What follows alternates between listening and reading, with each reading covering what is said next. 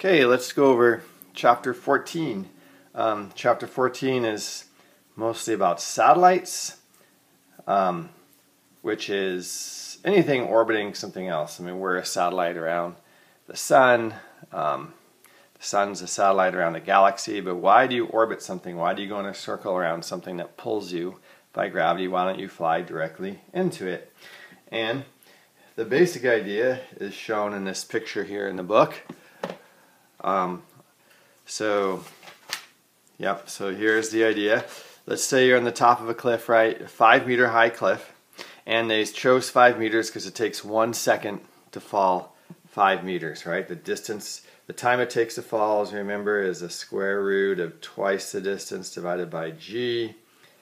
Twice of 5 is 10. 10 divided by 10 is 1. Okay, now you can see it. Right, time it takes to fall, we used this before in dropping meter sticks and stuff. Twice the distance you fall divided by g. 2 times 5 is 10. 10 divided by 10 is 1, so it takes 1 second to fall 5 meters. So, if you can throw something far enough, see, the further you throw it, the faster you throw it, it takes 1 second. So if you can throw it fast enough where it gets way over here in 1 second, and if that distance is 8 kilometers, 8,000 meters, or about 5 miles, so it ends up being about 5 miles, then you're matching the curvature of the Earth. So if you throw it fast enough, as it falls, it matches the curvature of the Earth and never hits the Earth, because the Earth curves away. So all you gotta do is throw something at 8 kilometers per second, which is the same as about 17,500 miles per hour. That's about 5 miles per second, and 5 miles in a second is like 17,500 miles an hour. Then it would orbit the Earth. Now obviously you're not going to do that. No gun can throw something that fast, and air resistance would slow it down anyway. But if you get above the air, which is about 100 miles up, about 100 miles, I typically say 100 kilometers is where space starts. It gets the air so thin there's like no air resistance. So all you got to do is get above the Earth far enough, like 100 miles, throw something at 8 kilometers per second, it'll match the curvature of the Earth, and it'll orbit. And that's what we basically do around the sun. We're going fast enough in a circle around the sun that as we fall towards the sun, so we're constantly falling towards the sun, but we don't hit it because we go sideways and we just keep orbiting. So that's the basic idea, okay? So the trick is to find how fast we go. And so if this is the sun, and here's us, the simplest thing is a circular orbit. We go in a nice perfect circle, and then our speed again that we have to go is roughly about 8,000 meters a second, or 8 kilometers per second. If we go faster than that, like let's say we go 10 kilometers per second, then we go in an ellipse. Instead of going in a circle, we go further away at one point and we come back to that point. And if we go even like 10.5 kilometers per second, we go in a bigger ellipse. We get even further away at one point and we come back. And the sun is at one focus of the ellipse, like we talked about in astronomy. There's another focus over here. That's just an empty point in space. And finally, if we go, I think it's 11.2 kilometers per second, then we're going fast enough around the sun that we actually escape it. We go off, we don't come back, and we're gone. And that's called the escape velocity. So there's two velocities, two basic velocities in this chapter that are interesting. I can't write velocity right now. There's the escape velocity, how fast you have to throw something so it's gone forever. Gravity can't hold it back. And there's the orbital velocity, how fast you got to throw it sideways. These are always sideways, right? You got to throw it this way. Throw it towards the sun, we're going to hit the sun. But if we go around the sun and, right angles to it, how fast you got to go, and that's the orbital velocity. The slowest orbital velocity, and that's for a circle. And that's the one we'll be dealing with. We'll assume circles. Circles is just as fast as you need to go. And then any faster you start going in ellipse, a bigger ellipse, until boom, you're gone. And again, for the Earth, that ranges from about 17,500 miles per hour to, I think that's about 22,000 miles per hour or something. You could do the math and figure that out. Okay, so circular orbits are the slowest orbits. They're not stable because if you slow down at all, you hit a little bit of dust in your orbit, that's it, you're spiraling in, you're going too slow and you're going to spiral in and you're going to hit the sun. So circles are not stable. No planets have circular orbits because if they did, they probably would have spiraled in and hit the sun by now. They're always at least a little bit elliptical. The more elliptical you are, the safer you are. except then you get further away at times, and so you have seasons. Kind of when you're close to the sun, it's warmer. Further away, it's colder. But so anyway, but we're going to deal with circles because just the math is harder for ellipses. That's what Isaac Newton was able to figure out. He invented calculus to do it, to work out all the ellipse stuff. But we're just going to stick with circles because the circular math is real easy. So here's the way it works. So when you're going around the sun, when you're orbiting around the sun, let me draw a cleaner picture here. So here, let's say this is our orbit, nice circle, just barely fast enough, and here's the sun. Okay, so we'll call the distance to the sun r. That's about 150 million kilometers, or 93 million miles.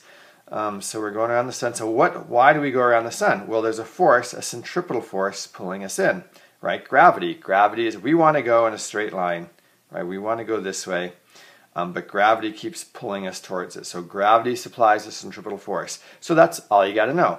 The centripetal force, Fc, is, and we know the Fc is, and here's the mass of the sun, of the Earth is little m, mass of the sun is big M.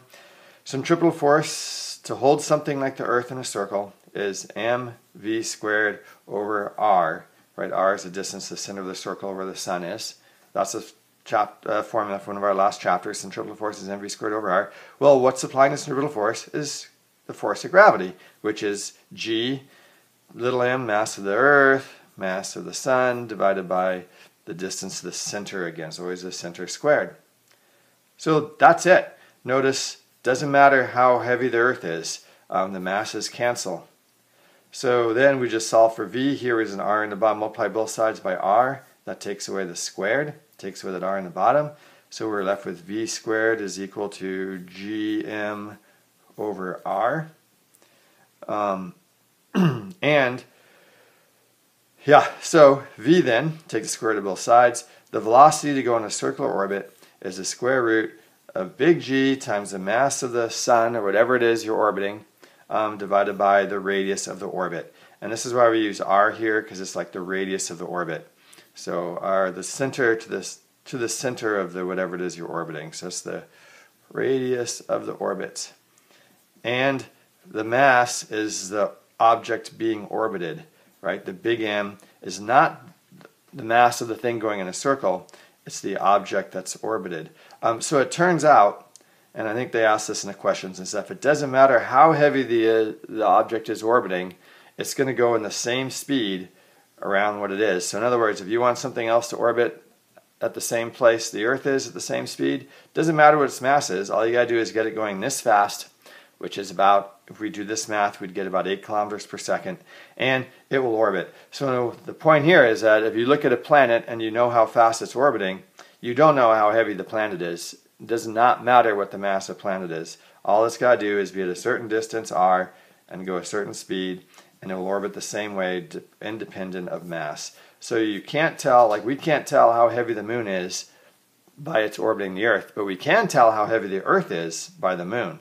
The moon can tell us how heavy the Earth is. You can tell the mass of the orbiting object, of the object being orbited, right?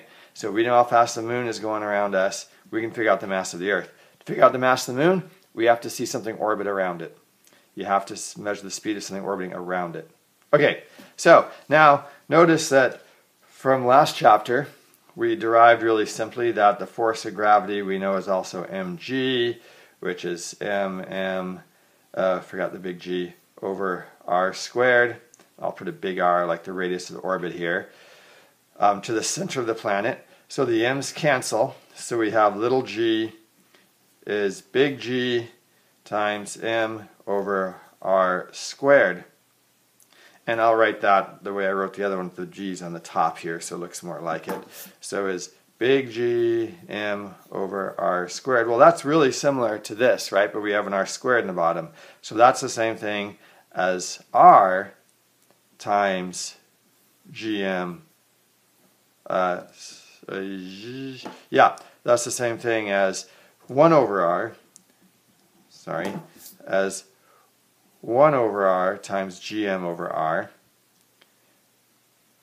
which is the same thing as, then we multiply both sides by, here's what I'm trying to do, multiply both sides by r, So R times G is the same thing as GM over R. That's what I was trying to show. So multiply G times R, takes away one of the R's in the bottom, we're left with this. So we could rewrite this formula up here as V is equal to, because GM over R is the same as RG, right? GM over the R is the same as RG. So it's a square root of the, I'm going to put the G first, just looks better, put G times R. So if you have a certain G you're measured on a planet and you want to know how fast you got to orbit it, you just take your G, which on Earth is 9.8, multiplied by how far you are from the center of whatever it is you're orbiting, and then you can get the velocity. And if you're above the planet, it doesn't matter. This is always a distance wherever you are. What's the G where you are? How far are you from the center of the planet? You can figure out your orbital velocity. We can write an ORB here because keep it straight, that's the orbital velocity, which is, again, we figured out, depending what math you have, is just big G times the mass of the object being orbited divided by the radius. Okay, now it turns out if you want to escape the planet, and you have to use calculus to do that because the force changes, as you go further and further away, gravity gets weaker.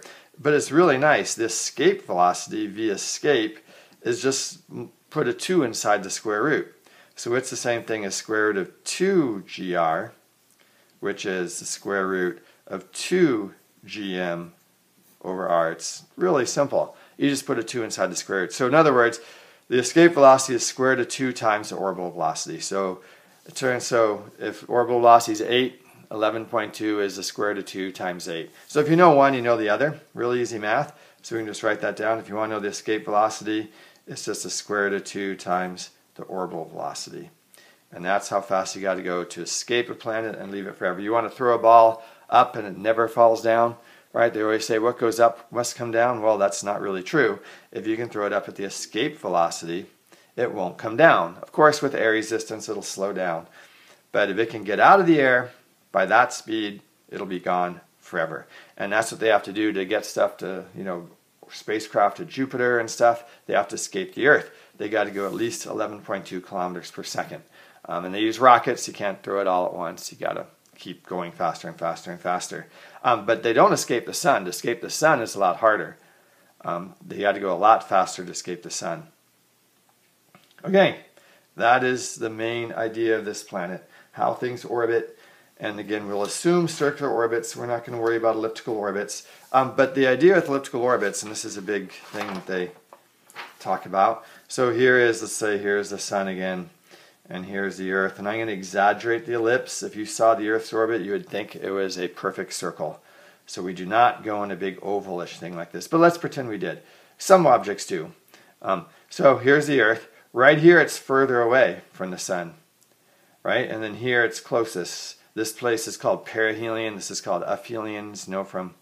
I think people say aphelion if you know from astronomy.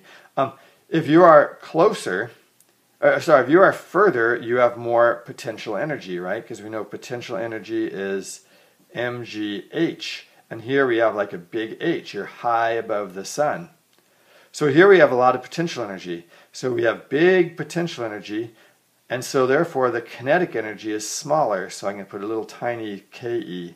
Big potential energy, small kinetic energy. So you're going to be going slower here because kinetic energy is 1/2 mv squared. So as we go around the sun, our potential energy and kinetic energy change. As we go further, we get more potential, less kinetic. We go slower. Right over here, H is smaller. So mgh is smaller, so we have a big kinetic energy and a small potential energy. So here we're going faster, so we go a lot faster when we're close to the sun. We go slower when we're away from the sun, so we go fast here. Turns out for the Earth, this is like in about January. We're close in January, about farthest in July. So you go faster, slower, as potential energy and kinetic energy keep switching back and forth. However, the sum of them, when you add them together, it's a constant. But they can change, right? Potential energy can get bigger, kinetic energy, but they always have, our energy as we go around the sun is always the same. So that's kind of interesting. They go back and forth, so that's why our speed changes different times of the year. But again, our orbit's practically a circle. Okay. So the problems in the chapter are basically to deal with these different formulas. the speed around the sun, the orbital velocity. All you gotta do is be able to plug in numbers. Be careful with scientific notation. It's basically exercises in using your calculator and scientific notation and kind of understanding how these things work. Like for instance, if you want to fire off a satellite from the Earth, you want to fire it off from the equator, because if you're here, say here's the Earth and here's the equator. Okay, so there's the equator, here's the North Pole, here's the South Pole. Here on the equator you're going really fast because you're going in a big circle, the biggest circle possible in 24 hours. Up here where we go in a smaller circle, and here you go in a tiny circle. So here we're going about 1,000 miles per hour if you're on the equator. Where we spin about 700 miles per hour, and the North Pole doesn't, all it does is turn around, right? It doesn't spin at all. So satellites are easiest to launch on the equator because you get 1,000 miles per hour for free. So you always want to launch the satellite in the direction the Earth spins, which is towards the east. So satellites are launched east. If you fire satellites north-south, it doesn't matter where you are because the spin doesn't help you. But if you want to go, just get one up there. You want to go to the equator. If you want to go east to west, because you get 1,000 miles per hour for free. And remember, we got to get to the orbital velocity is about 17,500 miles per hour. So you can use a slightly weaker rocket, which saves a lot of money if you go to the equator, because you get that 1,000 miles per hour for free. And that's why they fire off rockets in the United States, like at down south, like in Houston and in Florida, like at Cape Canaveral and stuff, where they fired off stuff to go to the moon, because they just want to get something in orbit. You get that for free. All right, let's see. Okay, so some other things. So we know that we set the centripetal force equals the gravitational force, because gravity supplies centripetal force, right? We did that math. It's super easy. R squared, the m's cancel, and we can solve for velocity. But here's a really cool thing. What is the velocity if you're going in a circle? So if you're going in a circle, you go 2 pi r, the circumference, and a certain amount of time t, where t is the period. For the Earth, it's 1 year, right? So you go with circumference of a circle and the period it takes to go in a circle. And, you know, the Earth is 1 year. That can be nice. So v squared, square everything here. 2 squared is 4, pi squared, r squared divided by t squared. So let's plug that in over here for t squared. So v squared is 4 pi squared r squared divided by t squared. That's here just in the centripetal force formula. Divided by r, so I put another r in the bottom, and that's equal to gm over r squared. Well, let's see, this r squared cancels out the r. We still have this r there, but only one of them. Let's solve for how long it takes to go in an orbit now. That's t, the time it takes to orbit. So I'm going to put the t squared over here. And let's see, then everything else over here. So I'm going to switch these guys. So, yep, so I'm going to do this all in one fell swoop here. If I multiply this side by r squared over gm, so gm's in the bottom, r squared's in the top, I get 4 pi squared r cubed, because this r squared times out r makes it r cubed. And in the bottom we have gm, and over here we have t squared. Put the t squared over here, switch the t squared and the gm, t squared and the gm, put the r squared on top, so we have a 4 pi squared r cubed. Okay, so it turns out the time it takes to go around a planet squared is proportional to the radius of the planet cubed. All these things here are constant. You just plug them in, right? 4 pi squared, big G, 6.67 times 10⁻11th, the mass of the planet. So if you want to know how long it takes to orbit a planet, and you know how far away you are from the planet, and the mass of the planet, well, in other words, you could figure out how long it takes if you know how far away you are and the mass. This was one of Kepler's laws. Kepler's law says that the time squared is proportional to the radius cubed, and this is how Newton derived it. With just math, simple math like we just did, 3 steps, Newton was able to derive one of Kepler's laws, famous thing in astronomy, just by setting the centripetal force equal to the gravitational force. And he did this at home all by himself, going, oh, cool, that's awesome, I just derived this formula. Really famous formula. It's called Newton's version of Kepler's third law. But if you want to know the period, how long it takes to go around, you just take the square root of all this stuff. So how long it takes to orbit something is the square root of 4 pi squared r cubed divided by gm. Pretty cool. So you can figure that out if you know these constants. Okay, that's basically what chapter 14 is about. So the questions and stuff just kind of ask questions about, you know, understanding these things, and I think, and then the problems are just about dealing with plugging in big numbers into these equations and not forgetting this scientific notations and cubing things, and you know, it's a lot of calculator work. Easy, but calculator work, which is hard, which is easy to make mistakes. And then you got to worry about units like seconds, right? If you plug in the radius in meters, which is what we always want because g is in meters and mass in kilograms, you're going to get seconds, how many seconds it takes. And okay, there's going to be a lot of seconds because it takes years, right? So it's a lot of units and stuff work, but it's not the math. Yeah, easy math, but hard calculating, I guess. That's how that works. Okay, good. Thanks for listening.